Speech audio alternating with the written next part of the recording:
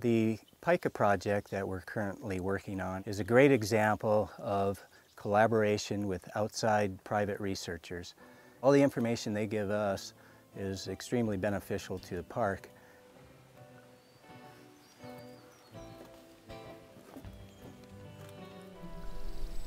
There's just a passion from really deep within. I mean, when you get out here, you work really hard to make it, to these areas. And when you hear your first pika and you can watch its behavior and you feel good about collecting really sound, 100% meticulous data and submitting that and saying, hey, this is what's going on out here. I mean, there's no other feeling like it. It's incredible.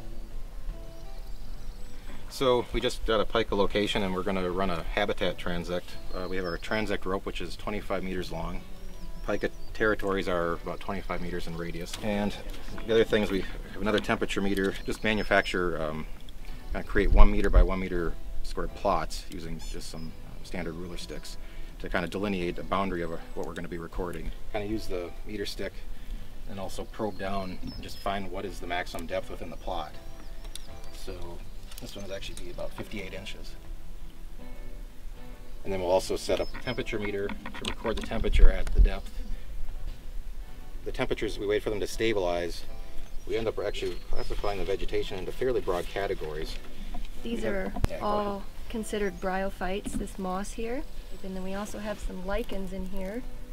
So we'll also record that as a cover type. Sometimes there'll be shrubs, forbs, cushion plants when we get into higher elevation sites, but anything that we see within our plot we'll record. Pikas could be an indicator of climate change, in part because of their sensitivity to high temperatures. They take refuge underneath the cool surface of the boulders, but if you actually have increasing temperatures, and if they increase quite a bit, you could actually see behavioral changes in pikas because they need a certain amount of time to forage. They also collect vegetation to put in their hay piles for winter forage because they don't hibernate. As you might just see them having very limited times to meet their foraging requirements and energy requirements for summer and winter. And that ultimately would have a negative impact on their survival. You see some really amazing things from up here that you could never really put into words. You almost have to be here to see it. And I could write a book on why I continue to do this work, but it's just it's incredible to be a part of protecting this land and species and habitat and things that are really important.